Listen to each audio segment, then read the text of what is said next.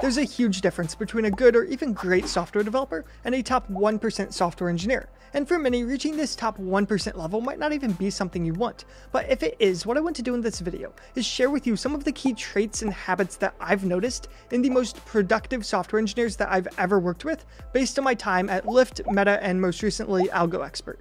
And more specifically, what I'm going to do in this video is break down 10 key things that I've noticed these developers did better than anybody else I ever worked with.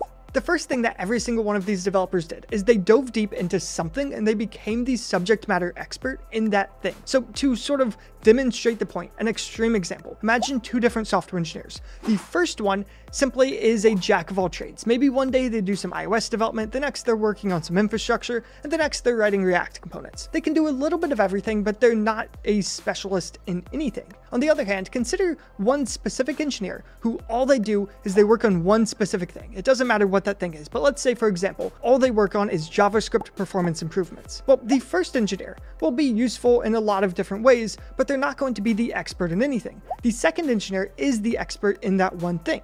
So when that one thing is needed, whether it be on their team, the org, or even at the entire company level, they're the person that people go to ask. So this means that they are able to have impact that nobody else can have. Versus this jack of all trades engineer is extremely replaceable and they have impact that lots of other people could have. An iOS specialist could do the iOS development they do. A backend specialist could do the backend work they do. That doesn't mean that that engineer is not valuable. It's valuable to have lots of skills. And I think that realistically, you should be somewhere in the middle. But the point is that the more you become an expert in one specific thing, the more that one specific thing can allow you to have unique impact that nobody else is having. And that allows you to become sort of that 1% of software engineers. And with being a subject matter expert, I also noticed that all of these people were extremely humble in the sense that whenever something came up that was outside of their area of expertise, they would recognize, okay, this is not the thing that I'm best at. And they would admit that. They would say, this is not something I know how to do. And they would go reach out to whoever the subject matter expert is on that thing and ask them for help. Essentially, they just recognize that software engineering is a team sport. All of these software engineers were also extremely good at recognizing what their current scope was, what it was expected to be, and finding ways to have impact beyond that scope. So in software engineering, we usually have some leveling system within the company. So you can think of this as sort of junior software engineer, senior software engineer, and then something like a staff software engineer, and then maybe a principal software engineer, maybe a director of software engineering after that. The levels can differ a little bit from company to company, but something like that. We oftentimes think about these levels in terms of years of experience, but that's not really what they represent. That might be correlated with them, but that's not what they mean. The levels are about scope. So a junior software engineer is somebody who's sort of assigned tasks and they do those tasks. And then a senior software engineer, for instance, is somebody who might be seeking out tasks and they're having more of a team-wide impact. A staff software engineer, on the other hand, is not just having team-wide impact, but they might be having impact across their entire org. A principal software engineer might be having impact across the entire company. Maybe a director of software engineering is having impact not just at the company, but even at an industry level. So these are sort of different levels of impact that you can have as a software engineer. And these 1% software engineers are sort of looking to the next level and saying, okay, how can I have impact at that next level? So as a junior software engineer, try to think about ways that you can have impact to your entire team. As a senior software engineer, you can be thinking about how can I have impact to the entire org? And the same is true for the higher levels of software engineering. But at the same time, these developers were extremely good at learning to say no. If a project came up that they just didn't have time to work on or that they flat out thought was a bad idea, they would say, no, I'm not going to work on that. Here's the reasons why, and they would sort of push back on it. And because of that, these were actually developers that I found that management respected their opinions the most because they were willing to actually voice their opinions. Another key trait I noticed about every single one of these people is they seem to all have mentors. So find a mentor and specifically try to find a mentor who's sort of in a place that you want to be in say 5 or 10 years, because clearly they took a path from where you currently are to where you want to be, so they can have some insights on how to carve out that path for yourself, and you can ask them questions and sort of pick their brains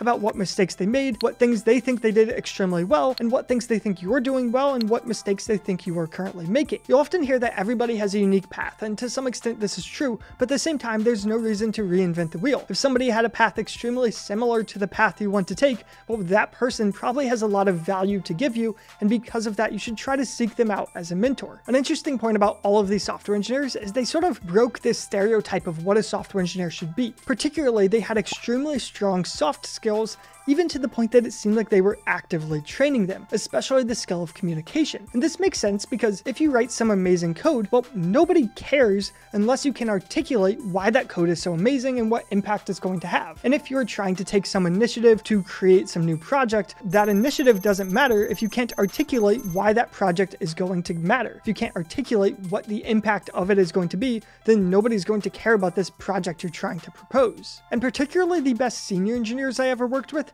were extremely good leaders as well. So they recognized ways that they can make the entire team more productive. They helped people stay on track. They helped people get unblocked. And they were just really good at helping everybody else be better at their jobs. In a way, they're sort of like the point guard of the software engineering team. And because of that, their impact is able to stretch far beyond any code that they actually wrote themselves. The best software engineers I worked with were also extremely good at debugging and sort of just problem solving skills in general. And this makes sense because if you think about all of the time you spend writing code, the majority of that is not spent actively typing code. I could type a full day's worth of code in like 5 minutes. The time is spent figuring out what to code, and the time is spent debugging the code that you just wrote. And they were extremely good at this. They understand how to debug code. They understand all of the debugging tools they have available to them. They understand the resources available to them at the company. They understand who the correct people are to reach out for help when they don't know how to solve a problem. They understand how to sort of formulate those questions in a good way to get the correct answer as quickly as possible. Just overall, they were good at finding an issue, diagnosing what exactly the problem was,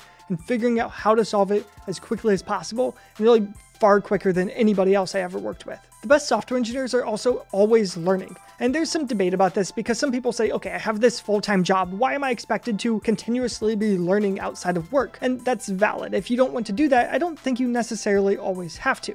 But if you want to be one of those 1% software engineers, well, they're all doing it. They're doing some hobby programming. Maybe they're reading Hacker News and all of these different blog posts. They're keeping up to date with the latest frameworks and technologies and updates to languages. They're sort of just always ahead of the curve as far as new industry standards are concerned. All of these developers are also extremely good at just cutting out all of the nonsense and focusing in on what actually matters. You won't see them building features that they haven't proved anybody will ever use. You won't see them scheduling meetings that could have just been Slack messages.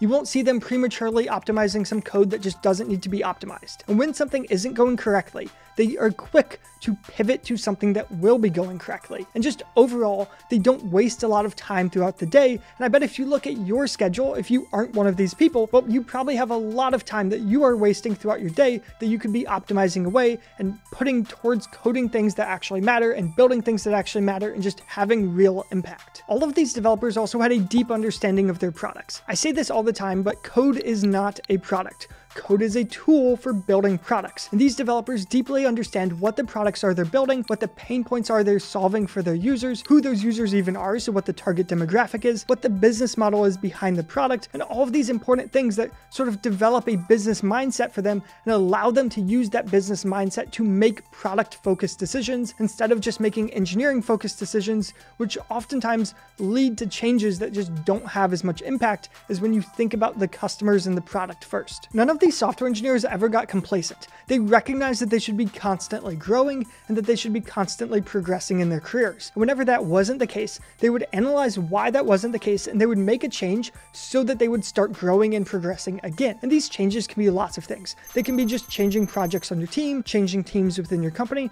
or completely jumping to a new company. And that's something that they're not afraid to do. If the last year has taught us anything, it's that the second it doesn't make financial sense for a company to employ you, they will do a layoff. And you should have the exact same mindset towards them. The second that working at that company or on your team doesn't make sense for you, it isn't helping you progress, whatever it might be, you should consider leaving and moving on to something that is going to be helping you. And just overall, I think loyalty is an important trait that humans can have, but when it's related to mega corporations, it's sort of just silly. All of these developers were also extremely good at writing clean, idiomatic, testable, and maintainable code, meaning they didn't have to spend a bunch of time fixing old code, or worse, getting themselves out of tech debt, as we call it. And if you're looking to learn how to write code just like this, you should watch this video next.